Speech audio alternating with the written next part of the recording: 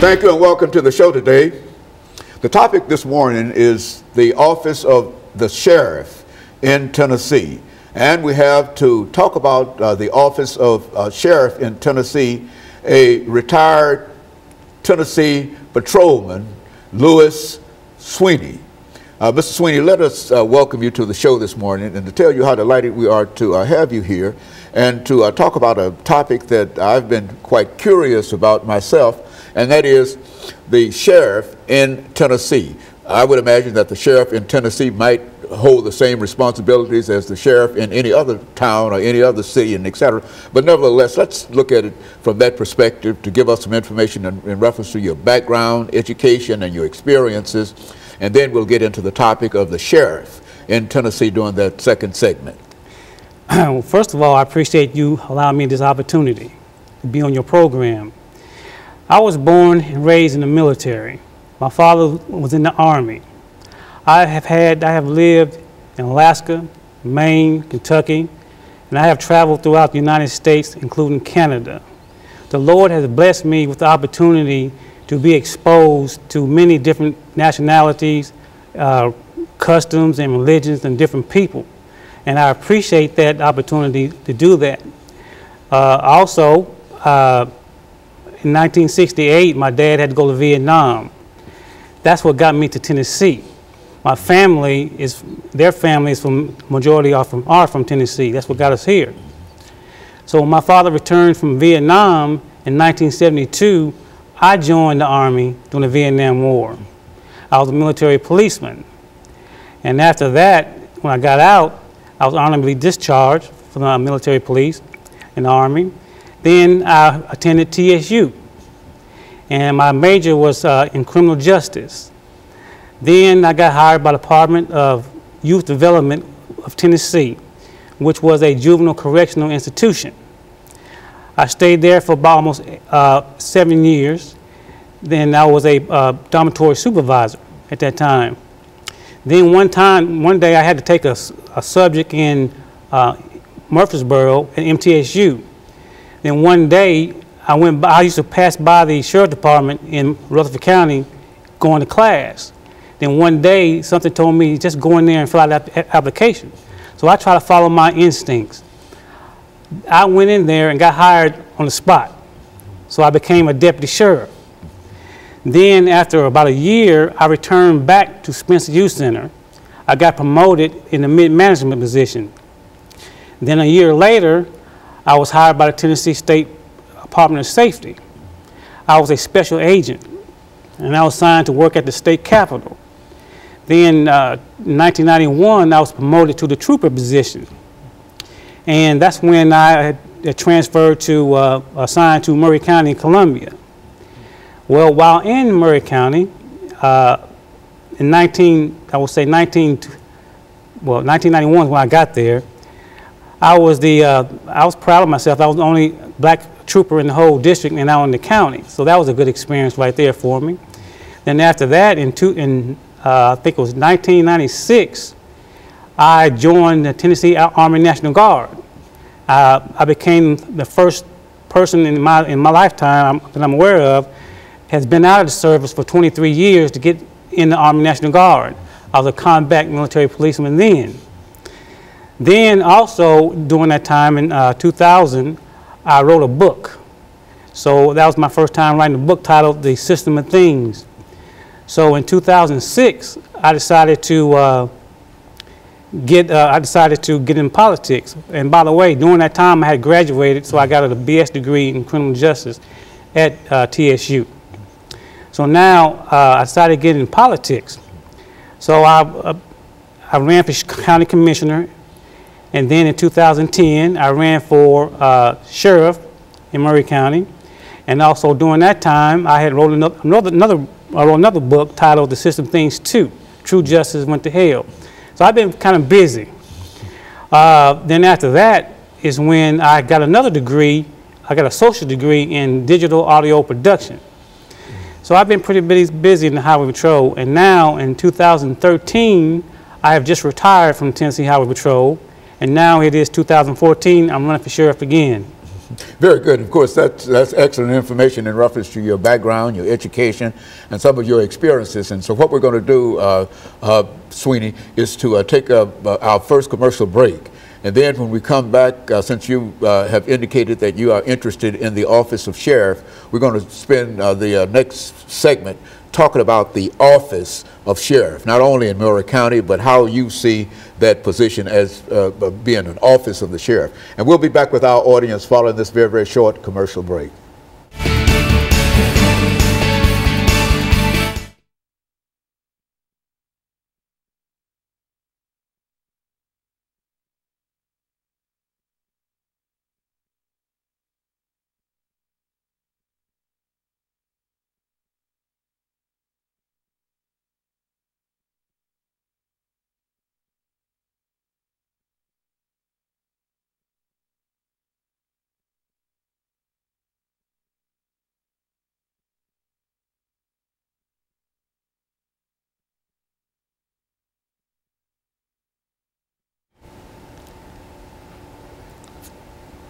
Thank you and welcome back to the second segment.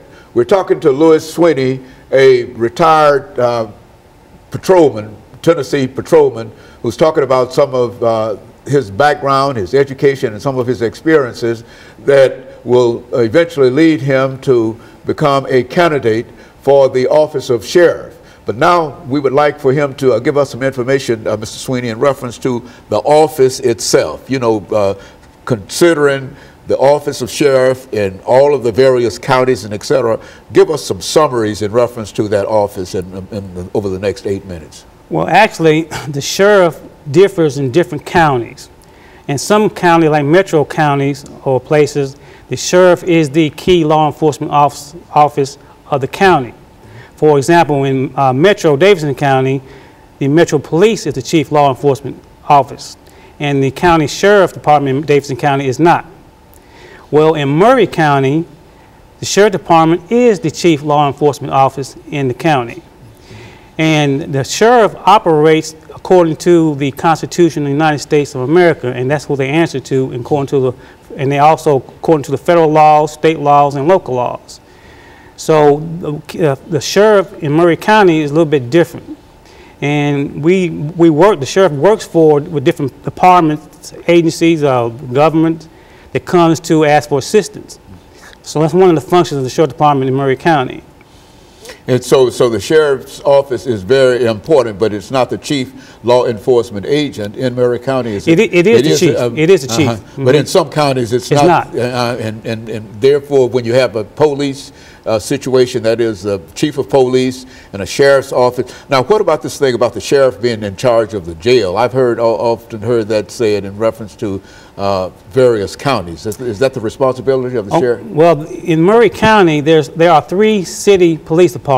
There's the Columbia Police Department, Spring Hill Police Department, and Mount Pleasant Police Department. Now, they are connected with the city. Now, the sheriff department in Murray County has 2 functions. One is the law enforcement end, and one is the correctional part end. And so that's why you often think of the sheriff as being involved with the jail situation. Is that what we're saying? Exactly. Now, again, in some counties, that's all the sheriff department does concentrate on is the jail, but not in Murray County. But not in Murray County. It's a little different in Murray County than now. Do you think that that's to the advantage of the sheriff's office? Is it because of the size? Why is that dual situation in Murray County and not in Davidson County, for example? A lot of it has to do with the size and the charter and how they set up the county in the first place. So I cannot tell you any deeper than that. But it is something that comes as a result of having 2 entities, one the sheriff's department and one the city law enforcement department. Exactly. Okay. Now, from what I understand, you have some desire to be a sheriff in Murray County. Why would you like to be a sheriff in Murray County? Well, one of the reasons why I like to be the sheriff of Murray County is I've been not only a citizen of Murray County for almost 23 years, but I have the desire to make a difference in Murray County. And that also that by me being a state trooper, I know just about everybody in the county and also the police departments, and I know that I could work well with all the agencies in the county. And so your experience, and so you've worked in Murray County as a trooper for most of your patrolman experience. Exactly. Well, my first 2.5 years I worked at the state capitol, and in Murray County I worked for almost 23 years. So I've been there for quite a while. And so you should have quite a bit of knowledge in reference to the operation and some of the other things that happen in reference to that particular area and that particular entity there in the county, that enforcement entity. Exactly, and one of the things about being a state trooper is that whenever there's a tragedy or catastrophe that occurs in the city or the county, when the city and county cannot handle it, that's when they call me. See, we're also not only state trooper, but we're Homeland Security. So in other words, like the last defense. And so in a real sense, the sheriff's office is a very, very significant operation within law enforcement in a real sense. And they not only just watch over the jails, but they have a much larger responsibility than that. And yeah, that's the law enforcement department end of it. That's true. And very good. And so in a real sense, is this your first opportunity to seek that office? And what do you see as some of the challenges in terms of being successful in that effort? Well, no, this is not my first time. At first, I never did really want to get involved in politics because of the things I've seen throughout my career. But as a result of what I've seen is the reason why I decided to get involved in politics. As far as the candidate is concerned, as I may mention earlier, I did run for county commissioner, and I did run for sheriff in 2010. And so I want to make another bid and run for sheriff in 2014. I bring a lot to the table as being a sheriff, my qualifications, my history, and my work ethics. And I think it'll be a benefit for Murray County from me becoming the sheriff. And so this is your second or third foray into politics, into legislative kind of politics, electoral kind of politics. Is that what we're saying? Exactly. And so you believe that your candidacy would mean something to the people of Murray County. What would that candidacy mean to the people of Murray County? Well, first of all, I represent a change. And throughout my reputation and my desire, I have done a lot of things good for Murray County as a trooper. I have, for example, when I first had to run for sheriff, I made history. I was transferred out of the county, and then after the election was over with, I was brought back.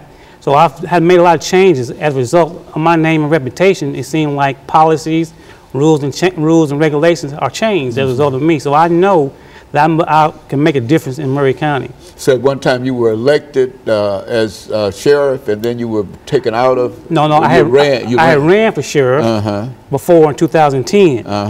And as a result, rules, regulations, policies, and procedures were changed. And not only that, I was transferred out of the county, and then after the election was over with, I was brought back to the county. Well, now, were those rules, regulations, and policies changed because you were a candidate for that office? And if so, what were those rules, regulations, and policies that were changed?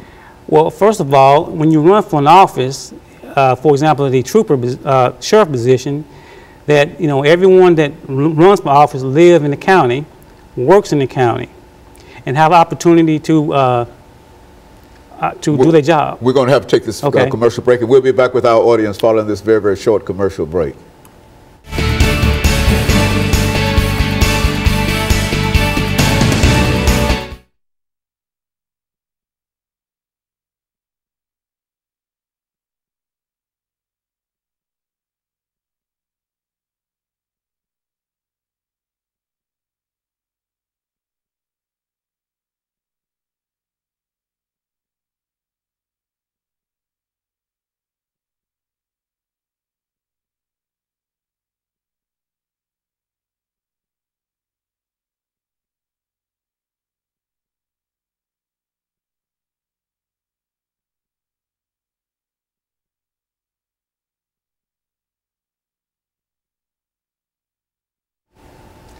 Thank you and welcome back to the final segment of the show for today. We're talking to Mr. LSweeney, who is a candidate for the office of sheriff in Maury County, Tennessee, and he's given us some information in reference to the office of sheriff. That is not only the position, but the office that that is designated by the state constitution in terms of a person being a sheriff. And of course, Mr. Sweeney, let's pick up where we left off the last time, and to give you an opportunity to talk about some of the challenges and some of the changes that have been made in reference to your efforts to become a candidate for the office of sheriff in Maury County.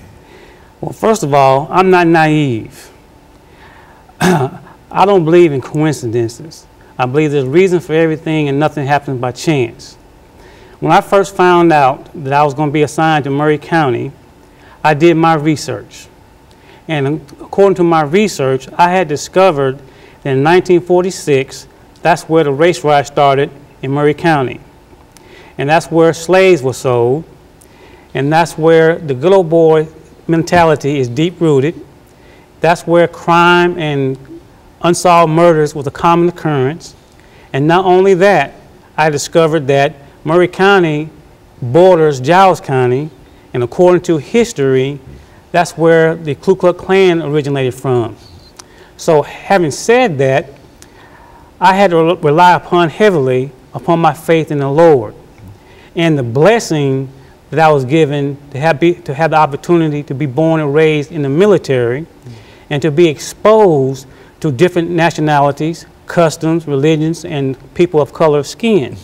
So I believe that the Lord had prepared me for that challenge. And also, as far as my human nature was concerned, I was proud of the fact of being the only black trooper, not only in Maury County, but the whole district. Now, having said that, I believe the challenge was more on the citizens of Maury County than me, okay? So having said that, and I've always wanted to make a difference in Maury County. I've always wanted to be a champion for Maury County. And again, that's one reason why I decided to get in law enforcement, in politics as a candidate. But I will admit that it didn't come easy. And for example, in 2006, when I ran for county commissioner, the rules and regulations was changed and policies was changed. And then in 2010, as I mentioned earlier, I made history again. Rules and regulations and policies and procedures was changed, and I was even transferred out of the county, and then of course I was transferred back in the county. But those changes didn't really bother me too much because in a way I felt proud that little old me will cause the system there to change things that they haven't done before. So I was proud of that. So you think that that when you ran for office the first time, that somehow the powers that be or other forces that however we might identify them, were in opposition to a person like yourself being a sheriff? Would you say that it was that blatant and that outlandish? Well, I would say so, especially me being the first and only one to ever been done like that. But you know, again, what has happened to me has been said and done. And again, I look at that as a mission accomplished for me, that I was able to survive it. And I feel like, and by me being able to survive that, it's showing not only the citizens of Maury County, but everybody else that hey, I can handle it. I can handle the changes that come through. Now, I will say, for example, now, I'm not going to say the other candidates that are involved in this race, which one is from an ex-city police officer, two are currently involved or working for the sheriff department, and one is an ex-county officer of Maury County. Now, they may be qualified, but at the end of the day, when there's a tragedy or anything that comes out that they need assistance, I'm the one they call. And so your 20-odd years involved with the State Patrol, right? Tennessee State Patrol. you believe will be significant in terms of how you will be able to handle what goes on in the sheriff's office in Murray County. Is that what we're saying? Exactly. Again, one thing about it is I've been there almost, well, 23 years, okay? And I know every officer in the city, county, and well, I can say the state because it was only a handful of us. You almost have to. Well, yeah, just a handful of us. As a matter of fact, many times I'm the only one working the whole county. So it takes a tremendous responsibility to be a trooper. That's why not everyone could be a trooper. And the majority of city officers and county officers, that's their desire to become a state trooper. But it's not easy. There's a lot of responsibility being out there on the road by yourself. And see, it's not like that I could call a supervisor if something comes up. I got to make that decision. And the decisions that I have to make could be just as like the decisions a sheriff might have to make, because it's easier to be said than done. I have been battle tested. I know how things go. And I would imagine, Mr. Sweeney, that being a state patrolman, you are in a real sense one of the most admired arms of the law in the state of Tennessee. I say that primarily because I know how most folks react when they see that yellow and that black car coming down the road, and how we slow down and et cetera, that there are some things that we do in terms of seeing you that as a patrolman that we probably won't do all the time, even if we recognize that that's the sheriff and et cetera, that you sort of bring a special kind of understanding to what the law is all about to most folks. And that's true. I'm gonna give you a city detective. They had a trial one day, and they were getting ready to prosecute this this woman. And what happened was the detectives, they broke in this woman's house, and she said that she filed a lawsuit because she said that scared her child, okay, into a trauma. And just so happened that one of the detectives said, "Do you know Trooper Sweeney?" And the little girl said, "Have you ever met Trooper Sweeney?" And the girl said, "Yes." "Well, you weren't afraid of him, were you?" And she said, "No." So the city was able to win their case by that. I have a good reputation in town. Everybody in the town knows that I'm a fair man. I treat everybody equal, regardless of their status, position, or wealth. That's the way I am. And one of the reasons why I want to become the sheriff is I want to be in a position so that whoever comes in my department will know they've been treated fair and equal and have an equal opportunity to advance. They'll get that with me. And you think that the